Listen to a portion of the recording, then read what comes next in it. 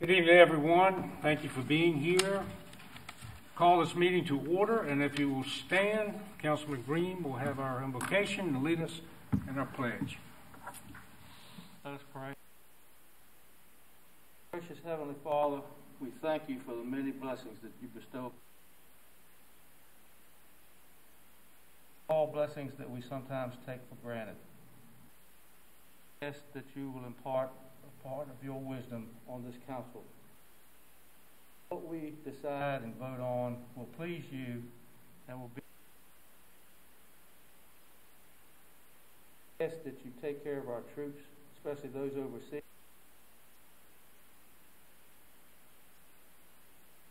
God bless our first responders who keep us safe every day. Amen. I pledge allegiance of the United States of America and the republic for which it stands, one nation, under God, indivisible, with liberty and justice for all.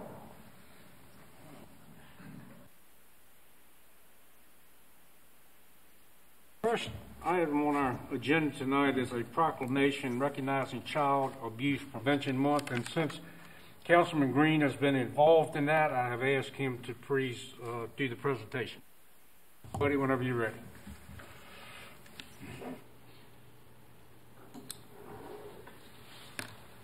I'd like to ask my fellow exchange-lights to please come forward.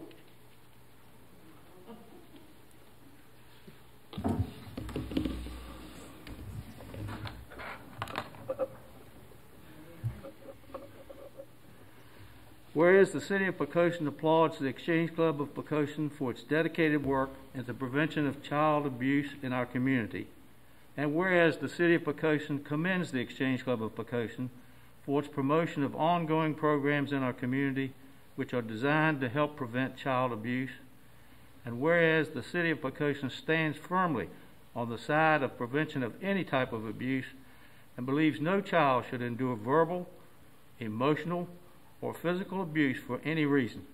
And whereas the National Exchange Club adopted the prevention of child abuse as its national project in 1979 in response to a request by its national president who, as a physician, noticed an increase in child abuse in his medical practice. Since then, April has been designated as Child Abuse Prevention Month, and the City of Poquoson supports and encourages all of our residents and community leaders to wear blue each Monday in April in observance of Child Abuse Prevention Month. Now, therefore, he, Gordon C. Heltzel, Jr., Mayor of the City of Poquoson, Virginia, do hereby proclaim the month of April to be Child Abuse Prevention Month in the City of Poquoson in recognition of our commitment to healthy, happy children and to help eliminate child abuse in our community and support the efforts of the Exchange Club of Poquoson and all others who observe this important cause in their mission to bring awareness of this tragic problem to the forefront and to help make our community a stronger and more loving city where children will be able to grow and thrive without fear of harm. Now I'd like to introduce our president, Steve Geiger, with a few words. Thank you, Buddy. Mayor Hansel, City Council, the City Manager Wheeler. On behalf of the Poquoson Exchange Club, I'd like to extend our sincerest condolences for the recent passing of our Assistant City Manager, Graham Wilson. Also, thank you for acknowledging and promoting our Exchange Club's focus for the month of April, child abuse prevention. We all understand the great value of our children in ensuring a bright future for Poquoson and for our country. And we also understand that this last year has been particularly difficult and challenging for them. I want to recognize our wonderful leadership in the Exchange Club for the chairperson, Pat Green. Thank you. And her committee that is present tonight, my wife, Gay, right down there, Sis Ambrose, and Tom Stevens. There he is. Some of our activities for this month of April include providing, planting blue pinwheels by the 2 welcome signs of the city. Bags containing literature to be handed out at the mobile food bank, which is going to be tomorrow, and also bags to be handed out at a make and take session at the public library with parents and children. Also, we're going to do each day a tip for the parents on our Facebook website. Pat, do you have anything that you'd like to add?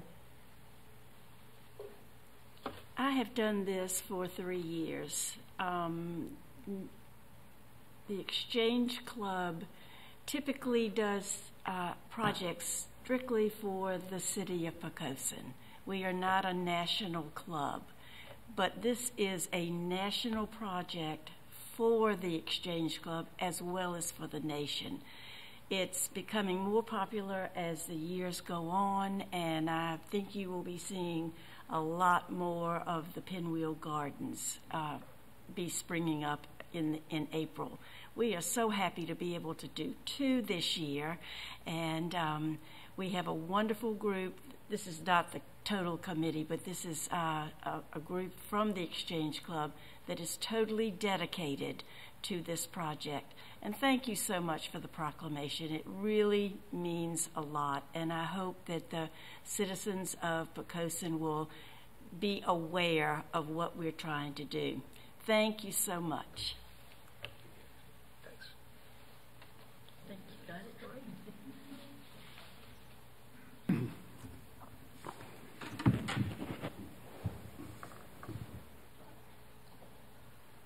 Now, to each of you who are here tonight, let me just say on behalf of council that we are tremendously honored to have folks like you representing such a cause.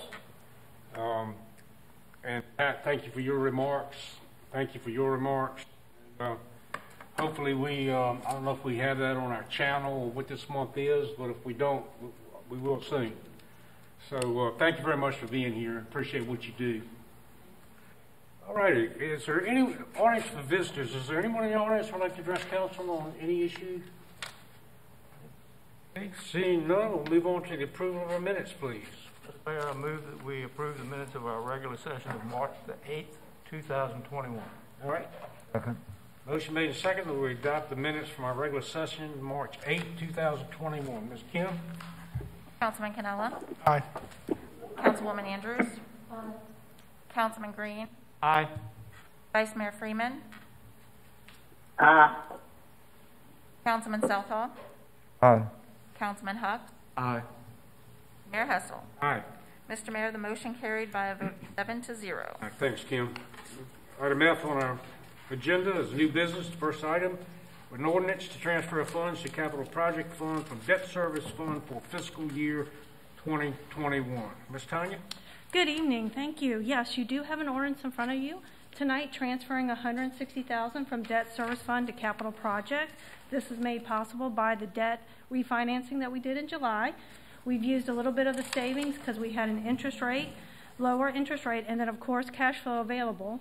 So we did a first movement of the cash to actually increase our stability reserve to $1 million. And so we have an additional $160,000 available to go towards the sidewalk project, which is phase 2. And this ordinance will allow the city manager to purchase or acquire land or easements necessary to make the phase 2 happen. Okay, any questions of Tanya? All right, well done. Okay, it's before council. Mr. Mayor, I move that we adopt an ordinance to transfer funds to the capital project fund from debt service of the city of Poquoson, Virginia, fiscal year 2021. Okay, thank you, Bud. Second. Okay, we have a motion made and seconded to adopt the ordinance. Any concerns, comments? If not, Ms. Kim, please. Vice Mayor Freeman. Aye. Councilwoman Andrews. Councilman Southall. Aye. Councilman Cannella. Aye. Councilman Hucks. Aye. Councilman Green. Aye. Mayor Hessel. Aye. Mr. Mayor, the motion carried by a vote of 7-0. Okay, thank you, Kim. Item 2 is an ordinance authorizing the city manager to enter into a contract, Poquoson Avenue sidewalk and crosswalk construction project. Tanya? Thank you. So this is actually phase one of the sidewalk project. And what we have tonight is we did put it out for bid. We had one sole bidder, and they all total they bid $228,176.60. VDOT, the regional VDOT team, as well as our engineering team, are reviewing all the information to see if everything is correct. Once we see that correctness, we need your authorization for the city manager to enter into contract. Currently, he can only enter into contract up to $100,000. If you recall with phase one, the sidewalk is going to come over Shipwreck Island, have a crosswalk, turn west, go down Poquoson Avenue, and end at Cedar.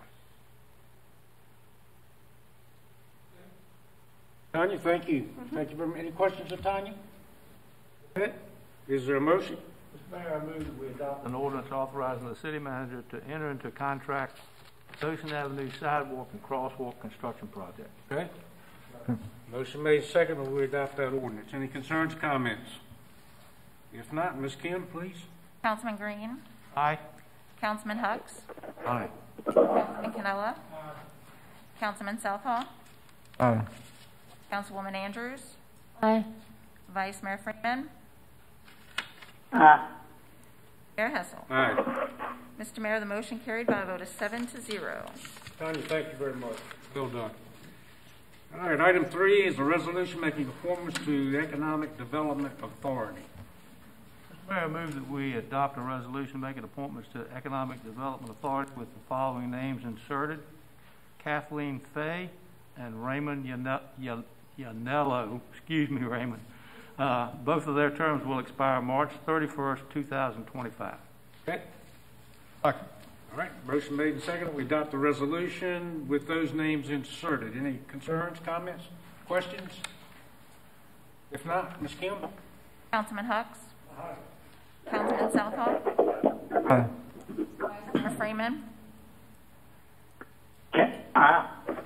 Councilman Green. Aye. Councilwoman Andrews. Councilman Canella. Aye. Mayor Hessel. Aye. Mr. Mayor, the motion carried by a vote of 7-0. Thank you, Kim. Appreciate that. Mr. City Manager, any comments? Yes, Mr. Mayor, members of council, 2 items this evening. The first, I'm very sad to share with council and the community that this past weekend, another member of our city government family, Margaret Connell, who worked in the treasurer's office, passed away, and she be sorely missed. The second item pertains to the vaccination update. There's lots of people to thank, and you always run the risk of inadvertently forgetting someone, but I'm going to try to do it anyway, with apologies. In no particular order, the 4 people on our staff that have been most central to our ongoing support of the vaccination clinics, which for us are in partnership with the City of Hampton, are Mike Bryant, Dave Callis, Gretchen Gokenauer, and Robert Holloway. This has really become their main job, and I'm pleased to say that the vaccination there continue. Last week, for example, over 500 of our citizens were extended an invitation to be vaccinated. That will continue. What we're being told now is that by the middle of April, if not before, our area will be ready to move out of 1B and into 1C, and that sometime in May they believe that it will be open for general vaccination for all people that are eligible. It's really important that folks that are interested in getting a vaccine through the Virginia Department of Health process make sure they are registered. The slide that is on the screen, which is also showing on TV, has information about it. It has the phone number. It has the website. You can also find that right at the top of the city's website as well, and posted on the city's social media. Even if you're a person that thinks they're not 1B eligible at the moment, it's still important to get registered, because the pace is picking up. The amount of vaccine that's coming into our region is 3 times what it was just a few weeks ago, and we expect that to increase. So it's very important to be registered, and you don't have to be a 1A or 1B person to register. All people are encouraged to register, so that when it's time for the health department to be sending out those appointments, that they've got your information. The information is pretty self-explanatory, and the new state system is actually pretty easy to use. But if people need help with that, call the city manager's office, and we will help you get registered with the state. And that's all I have, sir. Okay, thank you, Randy. Mr. Bud? I would like to thank the Exchange Club for their child abuse prevention and for their kind words of condolence for Graham Wilson. Also would like to offer my personal words of Donald family and citizens of Poquoson at home who are paying attention to our meeting. Thank you, Bud. John? I concur with everything Bud said. Mr. Canella? Just kind of piggyback, just ask this whole community, say a little prayer for every citizen in it. We've, in such a small city, we've been affected by some extraordinary losses lately. Keep in mind in your prayers to folks here at City Hall, because they're going through a lot the last couple of weeks too, and they'll show up every day and serve the city in an extraordinary manner. They don't miss a beat or anything. So, Mr. Manager, thank you and your staff for what you continue. That's all, Mr. Mayor. Thank you, Thomas. David? Mr. Mayor, I have no comment tonight. Okay. Buddy?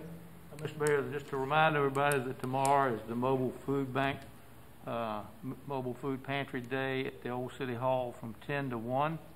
Our host is the Poquoson Exchange Club. And this will be another drive-through. I don't think that's going to end anytime soon. So everybody that's eligible, please come out.